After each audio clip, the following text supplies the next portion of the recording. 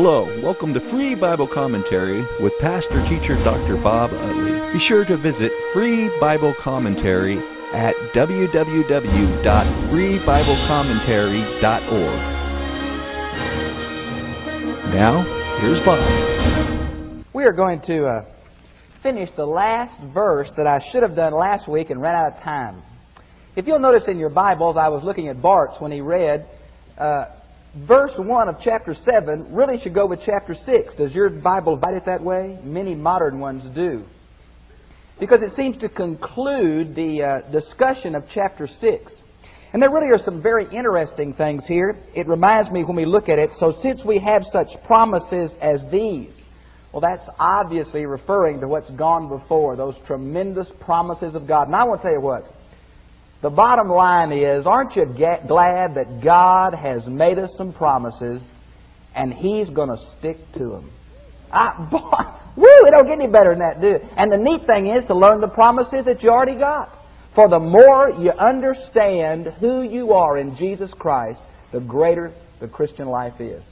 Someone said the greatest preaching of the Bible is sharing with Christians what they already are in Jesus Christ and what they already have. That's really true.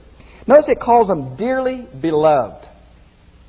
This is such a beautiful word when you realize this is what God the Father said to God the Son at His baptism when He spoke out of the cloud and the dove came, and at the transfiguration when He spoke out of the cloud again. Now that great title of love and certainty has been transferred to the people of God. Isn't that exciting? That says something of who we are in Jesus Christ. It almost makes me nervous to think about it, but we are brothers and sisters with Jesus Christ. Doesn't that startle you just to think about it? Called by His same name. Paul mentions this name several times in his epistles, and they're listed in your outline there. Notice it says there are two aspects of this that I think are very important. Quite often, we could preach a very biblical message on that salvation and sanctification and the Christian life is all of God. They are gifts given to us because we're His children. But there are other passages that tell us that we must equally participate. We must participate in receiving Christ. We must participate in the living of the Christian life. And this one verse has two phrases that encourage our participation. Look at the first one. Let us cleanse ourselves. Aorist tense. Let us once and for all cleanse ourselves from everything that defiles. And the last part, mine has a little different than yours. In the reverence to God, carry on our consecration to completeness. Now I believe King James has perfecting holiness. It's a present participle. Now notice this. One of them says, once and for all, clean your life. And the other one says, continue to move toward mature holiness or consecration or sanctification. Now there's a real sense that when we were saved, we were both justified and sanctified. Now the truth of the matter is, the moment you said yes to Jesus Christ, there was a cleansing that occurred. Matter of fact, when the Bible can speak of the church as being without spot or wrinkle or any such thing, that is a reference to the complete cleaning that came to us in our position in Jesus Christ. So we are holy, if you please, because we're in Him. That's why we can be called saints, same root. But there is also a biblical emphasis that encourages us to move toward sanctification. Now, I really like another term because sanctification doesn't communicate well to me what it means. I like the term Christ-likeness. In my opinion, sanctification is Christ-likeness. And you know the beautiful passage in Ephesians chapter 4 about verse, I think it's about 13, where it says, until we all attain to a unity of the faith, to the stature of the fullness of Jesus Christ. Now, I know that God has to do that. But my brothers and sisters, we must allow Him to work in our lives. And as we yield and open ourselves to Him, He will accomplish those tasks in us. Positionally, they are already accomplished. We are in Christ. We are justified. We are sanctified. But we're moving toward that in our daily lives. Now, I do not believe in sinlessness, but I do believe in sinning less. I don't believe in instant Christ-likeness, but I do believe that the longer we know Him, the more like Him we ought to become, our attitudes ought to become, our actions ought to become, and our priorities. There ought to be a movement to greater and greater faith. Now, the second thing that interests me about this, and you can't imagine the number of commentators that try to take this verse out of the Bible. Now, there is no manuscript anywhere where this verse is not in. But you know why they try to take it out? You see that little phrase, that defiles our bodies and spirits? You see that right in the middle of 7:1? Now, usually, Paul, when he wants to talk about the two extremes in the human struggle, you read it in Romans 8, the flesh and the spirit. It's where godliness is in the spirit, but fallenness is in the flesh. And quite often, this is such an antithetical theological phrase in Paul that many are surprised that he would use them together here in a different sense. But what he's saying is, I think, our entire person. Now, to show you why I really think that this is, of course, Paul, and he uses it differently, I think I can prove it to you if you'll let me skip down to verse 5 for just a moment. Now, notice in verse 5 where it says, "My frail human nature could find no relief." Now, that is the same Greek word. It's the word sarx, and it simply means flesh, physical human flesh. Paul, the person Paul, was in such distress, worrying about the church at Corinth, that he couldn't get any rest. Now, remember I told you there is a huge parenthesis in 2 Corinthians. In chapter 3, verse 13, he starts to tell us about Titus' report. And then from 2:14 all the way through 7:4, he gets so caught up in the joy of what's happened, what Titus has told him, he forgets to tell us what Titus told him. And so he just has this huge afterthought or something. Now in verse 5, he's coming back to Titus' report. Do you see it in your Bible? Now if you'll turn back quickly to chapter 2, verse 13, you will see that there is a synonymous phrase that talks about His Spirit. Now 2:13 and 7:5 are parallel. They're saying the same thing, one introducing this parenthesis and one coming out of this parenthesis, and they're using flesh and spirit, sarx and pneuma, parallel. So I think it is obvious that Paul can use those terms in non-theological ways to simply mean, in the vernacular, our entire person or our true self, something like that. And so I think that this is certainly Pauline. It's ridiculous to take it out because of something like that. Now, let's begin in verse 2. "Make rooms for me in your heart." Now you remember, look on the next page, chapter 6, verse 11 through 13. Paul's been using a rather strange metaphor. He says, "My heart is enlarged for you. Enlarge your hearts for me." Now he's coming back to that. "Make room for me in your hearts. For I have wronged," aorist tense, "nor harmed," aorist tense, "nor taken advantage of," aorist tense, "a single one of you." Now there's two theories about this. Some say that the critics of Paul at this church were accusing him of doing these things. Others say that the false teachers were doing these things, and Paul's saying, "I'm not acting like them." Now, I'm not real sure which it is. Whether he's saying, "I'm not acting like them," or it's untrue what I've been accused of. I'm not sure which it is, but you can tell the situation is very volatile at Corinth. Now, verse 3. "I do not mean this for your condemnation, because I have said before to you, I have such a place in my heart." Now, look at your translation. I'm in verse 3. Bart's translation was accurate. My Williams is inaccurate. I'm going to read mine, and you see what's different in yours. "I would live with you or die." What's different? You probably have "I would die with you" or "live," right? Die is first. Now, we don't say that very often. "I would die with you" or "live." Well, you say it the other way. "I would live with you" or "I would die with you." Why is it reversed? Well, honestly, I don't know why it's reversed. The only thing I can think of is, the first one's aorist, I would die once and for all for you. The second one is present, I would continue to live with you. It seems to me that Paul may be talking about baptism. Now, I know there's nothing in the text that talks about water or anything, but remember in Romans 6, where the image of baptism is being buried to the old life and being raised to the new life. You go under the water of the old creature, you come up out of the water of the new creature. Well, that is the only way I can think where death precedes life. Maybe Paul's referring back to chapter 5, where he talked about this tent that he wanted to take down and go and be with God, but he would concede to stay and work with them and love them. It's either one of those two. I really don't know. For I have the greatest confidence, or really this Greek word means boldness or freedom to speak. In the face of all my sorrow, my cup is running over with joy. Isn't that something?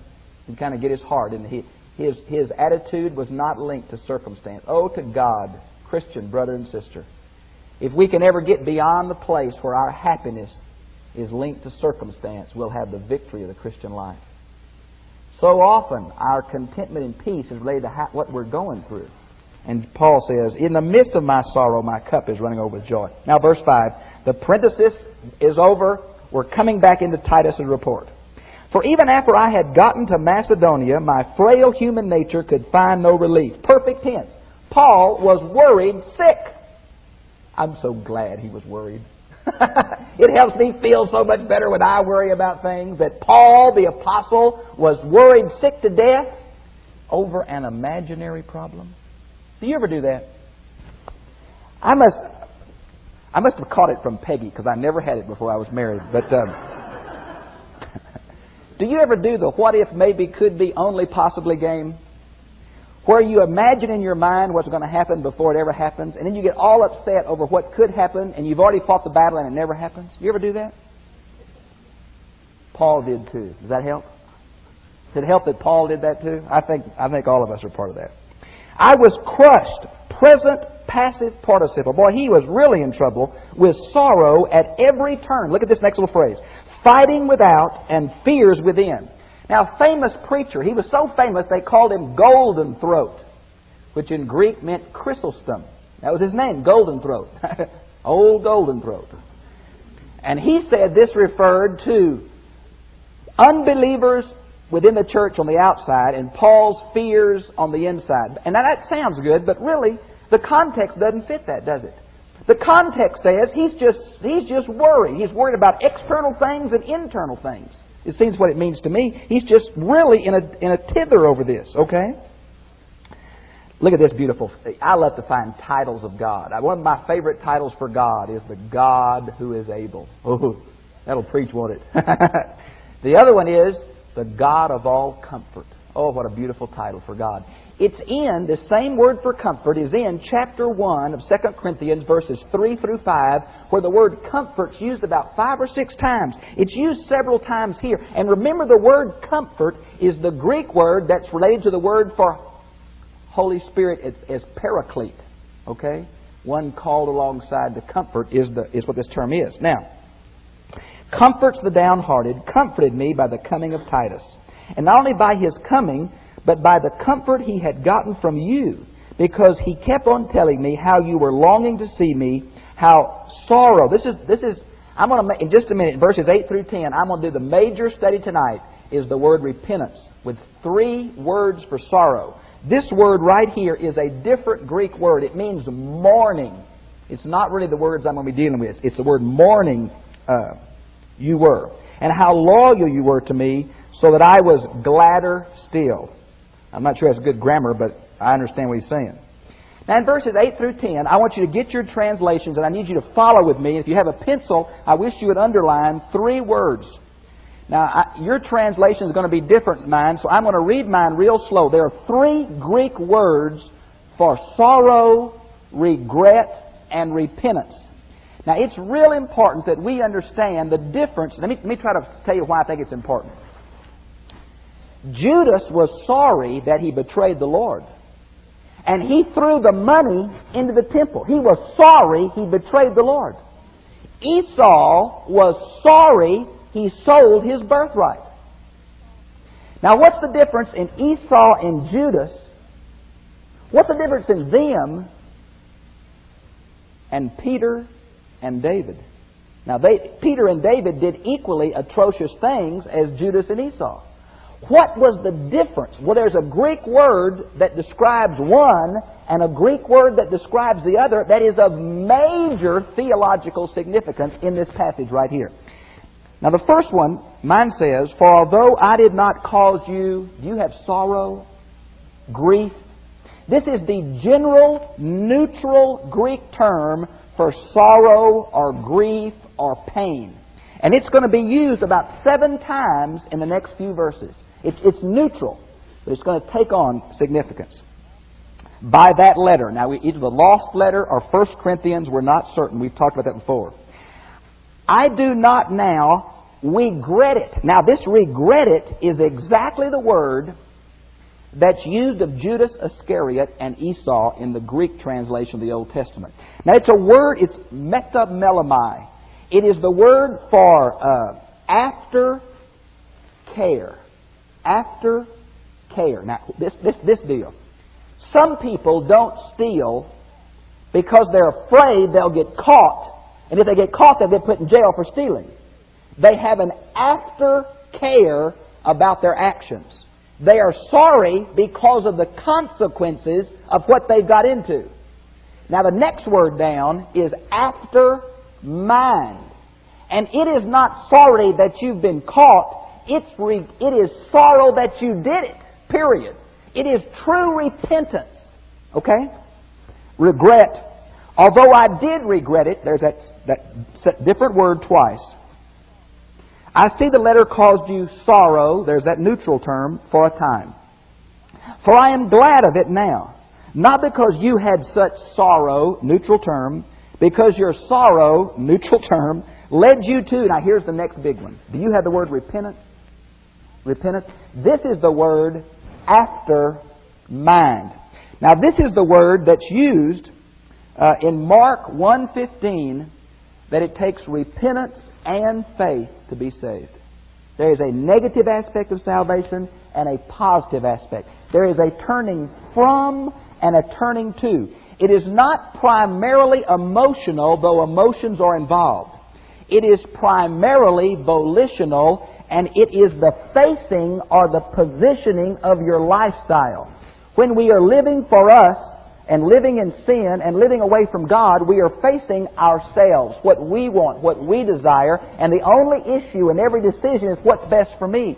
But as we turn from self and we orient our lives toward what God wants, what His will is, what's best for Him, what provides Him more glory, then that is what repentance is. It's a turning from and a turning to. This is faith. That is repentance. Now that's the word here. Let's see, it's a change of attitude followed by a change of action. Now the Greek word for repentance primarily means a change of mind, after mind. But the Hebrew word for repentance means a change of action. They must both be brought together for true biblical repentance. To simply say, to meet Jesus involves a change.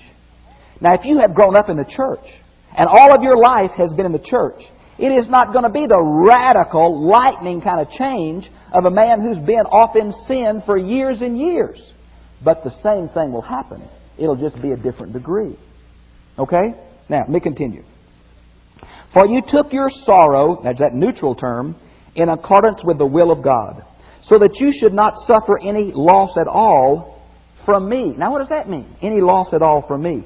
Well, I must admit, I don't know what it's talking about unless it's some kind of rewards.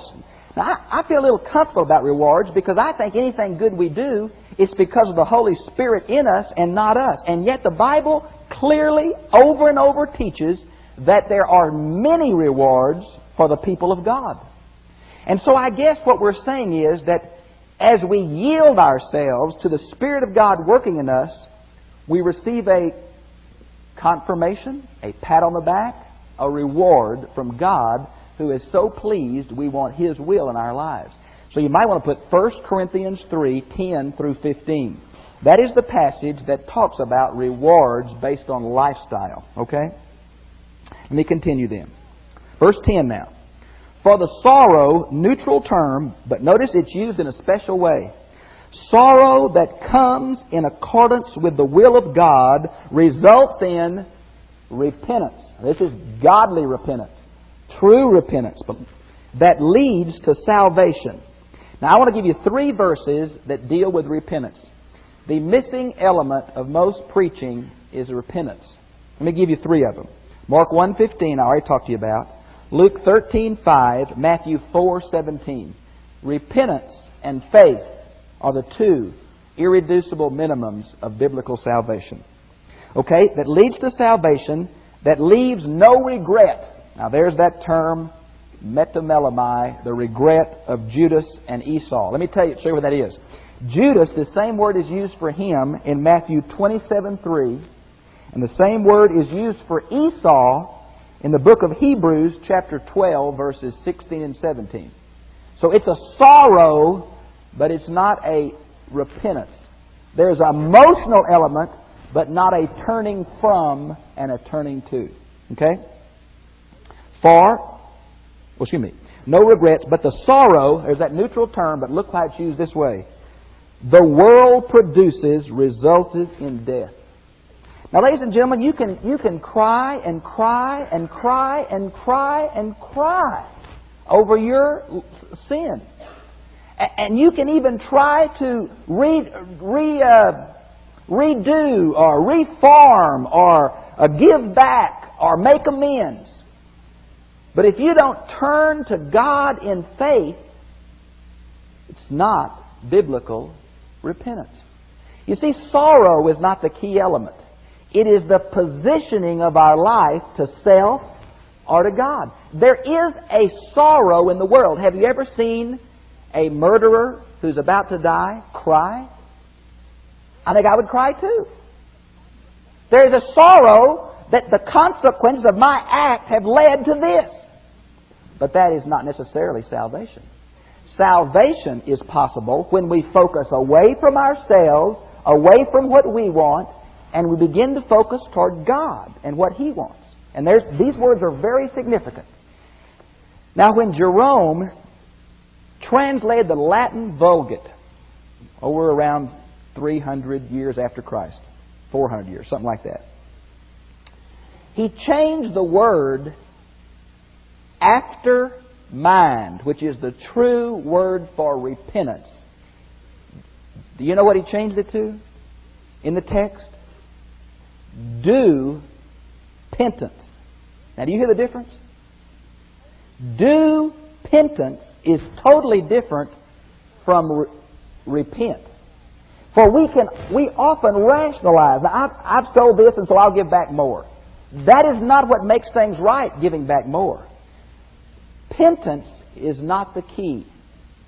Repentance is the key and will often involve penance, which means either trying to help the person you hurt, repay what you stole.